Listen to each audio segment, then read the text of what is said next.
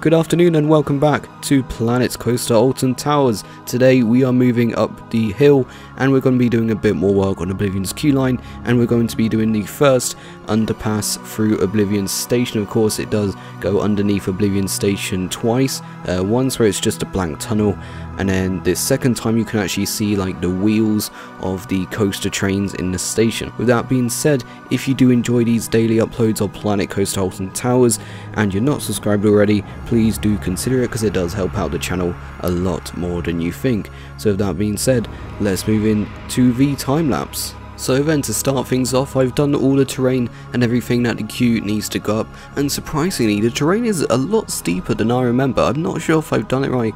I'm pretty sure if I did do it right, because I used all the planning applications and all the terrain sort of differentiation, not differentiation, that's maths, but yeah, I'm pretty sure I have done the terrain right.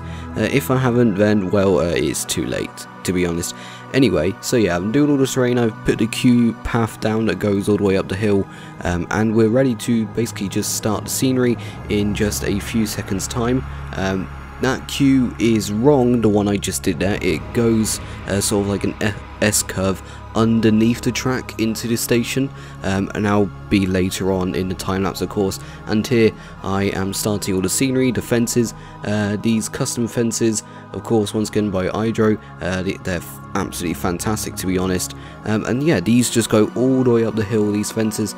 In my last episode of Planet Coaster Alton Towers I was complaining about how Oblivion's queue just is way too long. I think when I was looking at images of this queue line, there are places where you can shortcut through the queue line actually and go up the hill directly. Like there's a few places where there's a set of stairs to cut that part of the queue basically, but they're never open really. They always have it barricaded off, and I just don't understand why. It's like as if Nemesis would open its entire extended queue and make you walk all the way up the hill, all the way around the pre-drop, and it's just like, why does it happen on Oblivion if there are places where you can cut through the hill? And it's just a bit weird, to be honest. Once again, I still stand by my opinion of Oblivion's queue line. I hate walking up that hill. I really do. Every single time you ride Oblivion, you just gotta dread walking up that hill. And also, one thing I want to talk about is, like, I've had some sort of an idea popped into my head where it's just all that like terrain is gone, and they just revamp Oblivion's queue area, and they add a pre-show, and that pre-show acts like Haunted Mansion's pre-show as a lift, but instead of lifting you down into the ride's warehouse for Haunted Mansion, this one actually lifts you up to station height. I mean, that would be amazing, wouldn't it? And like, and it has some sort of drop effect in there, I don't know. I'm just getting too ahead of myself there, to be honest. So here I'm doing a bit of support work, you know, nothing really major for this. It's literally just brake run supports. They're nothing interesting at all now, are they? So yeah, so just doing a bit more support. God, how long is this part going to take? I have no idea. But once again, to comment on B&M dive coaster supports, I've commented on them in every single one of these videos, but I still hate them. I don't like them. Why are they connected like that? Honestly, what is that connector? Why? This support is actually a bit weird. I'm not sure why that support is done like that, but it's got that straight down support, then it's got another two supports going down at 90-degree angles to each other, and it's just a bit weird. Here I'm starting the brake run, not the brake run, I'm losing my words, the transfer track, well, and it's gone. I cut it out apparently, but yeah, the transfer track for Oblivion is not really that noticeable, to be honest. You don't really notice Oblivion's maintenance shed. I don't really notice it that much because it's really out of the way, whereas stuff like Nemesis's maintenance shed, as well as Smiler's and Wickerman, you literally go through the maintenance shed, but Oblivion, it's really like out of the way, it's really hidden. I never really notice it, I really don't.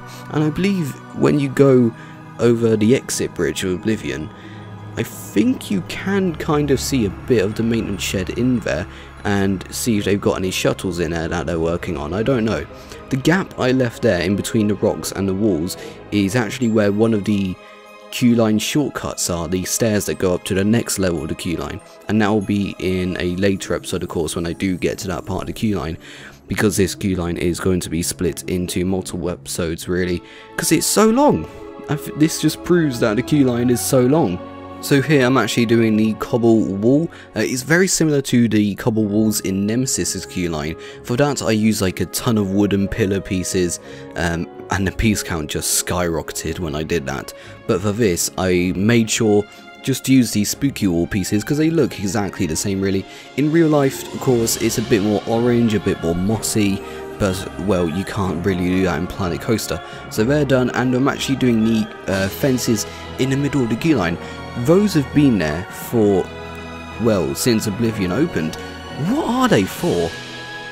Honestly, what are those fences for? Are they so you can join up chain links to them and make it like a cattle pen? I honestly don't understand what those queue fences are for, because they're placed throughout Oblivion's queue line, just random fences like that in the middle of the path. Was it something that used to be there that maybe the queue would split off? I have no idea. If you do know what it is, please put it down in the comments below, because those queue line fences always perplex me. It's just so weird. Here I am, of course, putting all the Oblivion logo on these walls as they're in real life. I did this in TMTK this morning, not TMTK, Blender this morning, and then converted it into TMTK.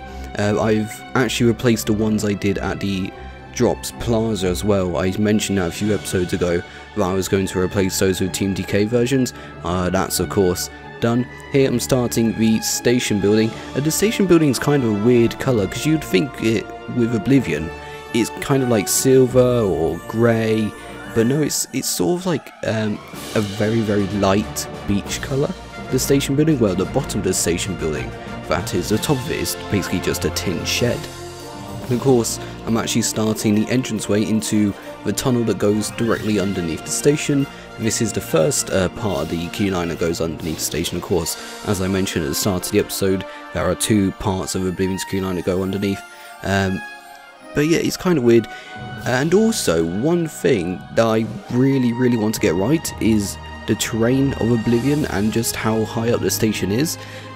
Because on Oblivion's queue line, it's just that hill is there on its own, and then once, like, on the other side of Oblivion station, it just drops down into the maintenance road, because there's a maintenance road there. And then also, whilst I was looking on Google Maps of reference images, sorry, for this recreation, there's actually a house there.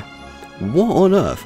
I know there's the house in between Spinball and Smiler, but there's just a random house next to the maintenance road behind Oblivion station. I had no idea there's a house there. Seriously, if you go, I don't think it is on Google Maps actually. I think it was one of the images from Towers Times where they flew a drone over in the winter and it showed like the house in the trees behind Oblivion station. I did not know that house was there at all. I really didn't. But yeah, just doing the rocks and everything. These rocks are so simple to do. They're just all the same. They go all the way up the queue line really. Once again, they are sort of like orangey moss sort of colour in real life, but you know, you can't really do that in Planet Coaster. And here, just doing the scenery, once again, like I mentioned a few episodes ago, if you want your theme parks in Planet Coaster to look good, just place down a variety of scenery. Don't place down just one scenery item, like say one oak tree, because that won't look good. Place down like a variety of scenery, and it starts looking really good when you just pile it on top of each other, and it looks really realistic.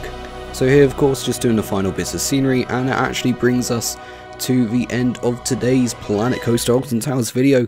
If you've enjoyed it, then please, of course, do leave a like on the video. If you're not subscribed already, please do consider subscribing, because it helps out the channel a lot more than you think. And with that being said, I'll see you tomorrow, where we'll be doing more work on Oblivion's queue line. And yeah, thank you very much for watching, and I'll see you tomorrow. Goodbye.